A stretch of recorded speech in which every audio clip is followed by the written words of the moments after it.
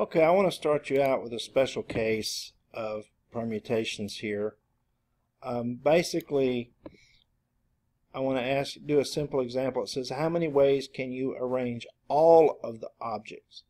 So suppose you have n objects and wish to arrange all n of them in a specific order like we did with the amino acids.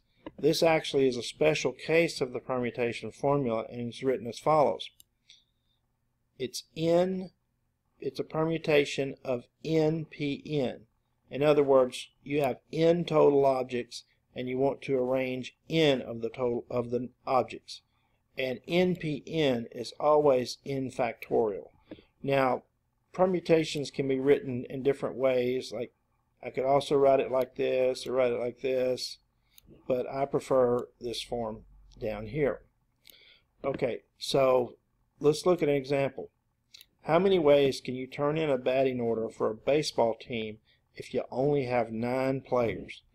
Well, a baseball team only has 9 people batting. So the batting order has 9 batters and you have 9 players. And so you're going to use all 9 of the 9 players. So basically n is going to be 9 and r is going to be 9. Now r is this number. We call this number r later, but in this case the two numbers are the same because we're choosing 9 out of 9. So we want to know how many 9 player arrangements we can make out of 9 players. So basically, a couple things you need to think about here. The order of the arrangements is important. If I change just one batter in this, then it's a different order. So that tells me that I'm looking for permutations. And the other thing is there's no repetition allowed because I can't have the same guy bat in 2 different positions. So since this is 9p9 by this definition up here, we can just calculate 9 factorial. Okay, here's another example. Suppose there are 6 horses in a race. How many orders can the 6 horses finish? Now, since I want to know the orders of all 6 horses out of 6 horses, then order makes the order relevant, and obviously you can't have repetition. So this would be out of 6 horses, how many ways can I arrange 6 horses? So that would be 6p6, which is 6 factorial, or 720.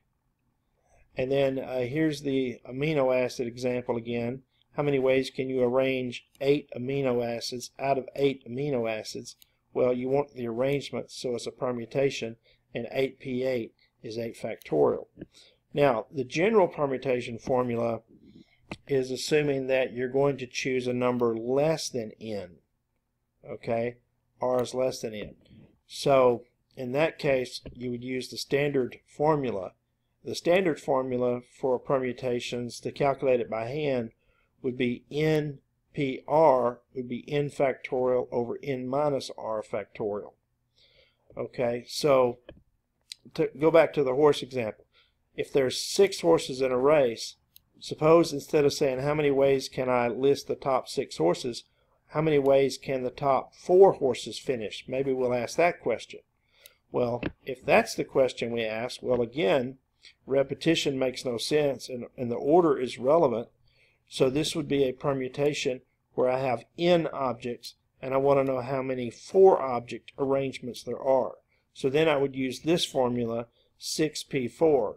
So using n equals 6 and r equals 4, then I would have 6 factorial over 6 minus 4 quantity factorial, which is 6 factorial over 2 factorial, which is 720 over 2, which is 360. Now, again, on your calculator, there probably is a function to calculate this NPR calculation, and you can go to YouTube and look up how to calculate permutations on your TI-84 or TI-83 calculator.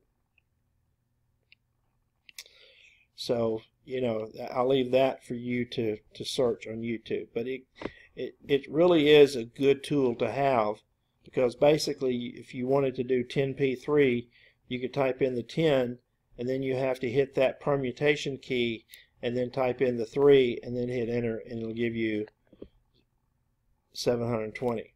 So I give you a little heads up here on the 83 and 84 calculators if you want to read that.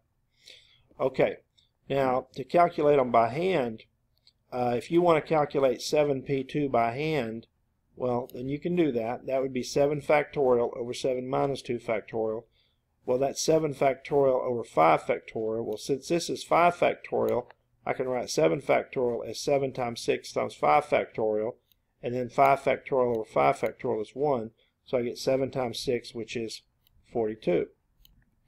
So now let's look at another couple more permutation problems. How many ways can the first 3 places be awarded in a race of 5 contestants?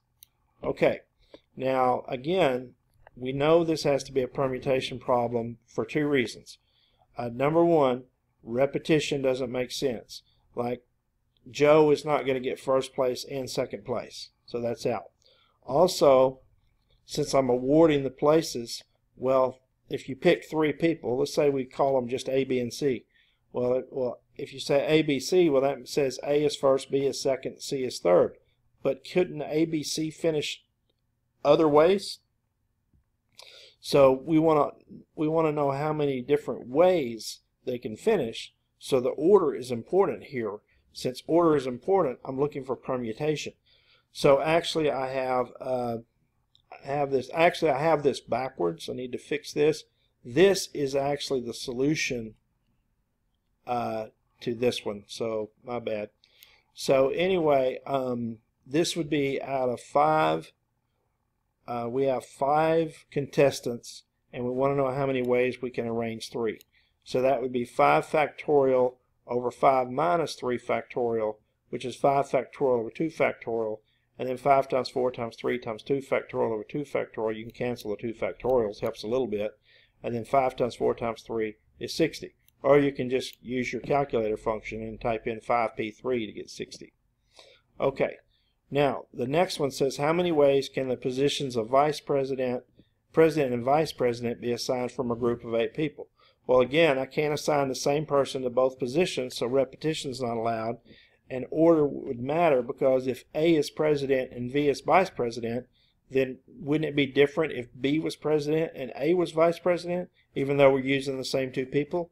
So the order does matter here, because mainly because we're assigning them to positions. Since we're assigning them to positions, it forces the order to matter. And again, like I said, I had these backwards. So the answer to number 2 is here. So it's 8p2. So you got a total of 8. You want to know how many ways you can arrange 2 of the 8. So that would be 8p2. 2 because there's 2 positions, president and vice president. So 8p2 is 8 factorial over 8 minus 2 factorial, which is 8 factorial over 6 factorial. And if you want to use a little trick, 8 factorial can be written as 8 times 7 times 6 factorial all over 6 factorial. And then 8 times 7 is 56 because the 6 factorial is canceled. Okay, so here's another example. Number of ways to award the first 3 places in a contest of 10 people. That would be a permutation, 10p3. Number of ways president and vice president can be assigned from 8 people. I just covered that. Number of ways 4 people can be arranged in 4 chairs. Well, that would be 4p4. So, because we're arranging all 4. So that would be 4p4. Now, there are some special cases of permutations, but you don't need to memorize them. You already know that npn is n factorial, but actually so is np n minus 1. So if you said, 4p4 is going to be 24, but it turns out that if you calculate 4p3, that's also going to be 24. NP1 is always n. It's kind of a silly question to ask, but if 10 people were running a race and you wanted to know how many ways you could award only the first place position, well, that would be 10, because you could award each person could possibly win first place. And then NP0 is always 1. So out of 10 places, how many ways is there to award no awards? Well, there's one way, just don't award anything. Okay, so that's basically permutations in a nutshell here. And now the next thing we're going to talk about is what happens if the order does not matter. So go back to the baseball team with 12 members. Suppose the coach is allowed to nominate 5 players for all conference. How many groups could he select? Notice I said groups. First, let's randomly select 5 players: Joe, Sam, Bob, Ray, and Don. When the coach writes the names down, does the order matter? Wouldn't it be the same 5 nominated if we wrote Sam, Joe, Don, Ray, Bob? The same group, right? So by rearranging the order in this example, we get nothing new. So that would mean that we're not interested in the number of ways we can arrange the people. We're only interested in the number of 5 player subsets are possible. And when that's the case, we're simply looking for the number of combinations. And we're going to talk about combinations in the next video.